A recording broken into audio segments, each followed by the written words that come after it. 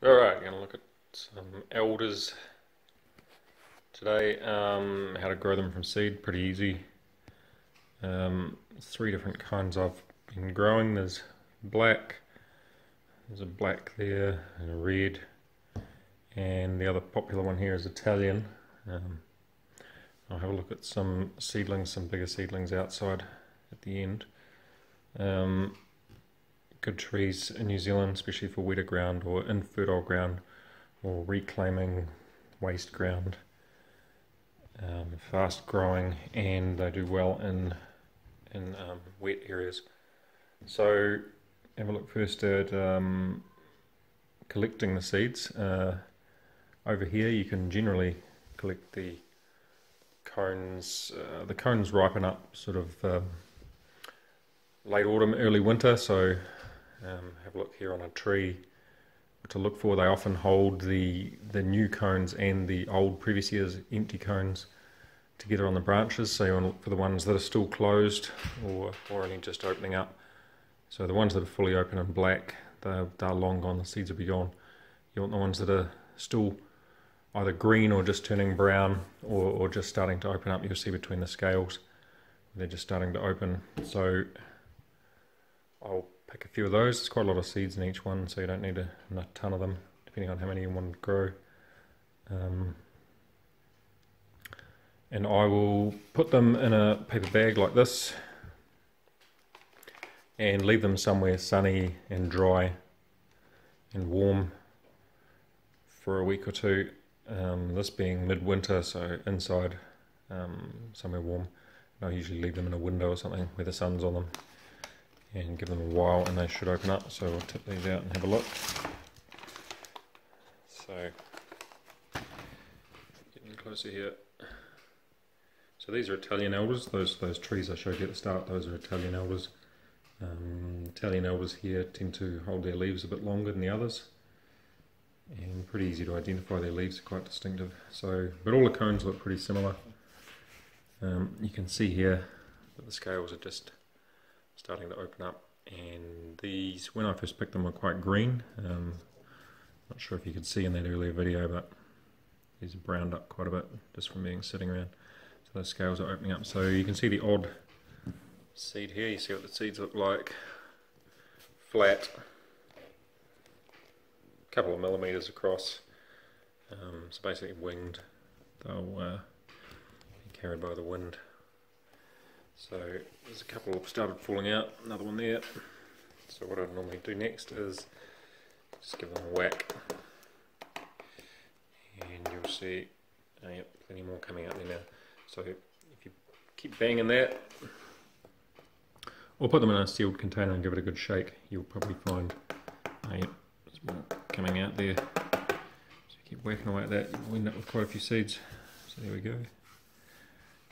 So that's what the seeds look like. There are slight differences between different species. Like I say, those are Italian, but if you put them side by side with the black ones, the common elder, Alnus, Glutinosa, not a huge difference. I think it's probably just the colour. The black elders are a bit browner. These are sort of silvery to look at.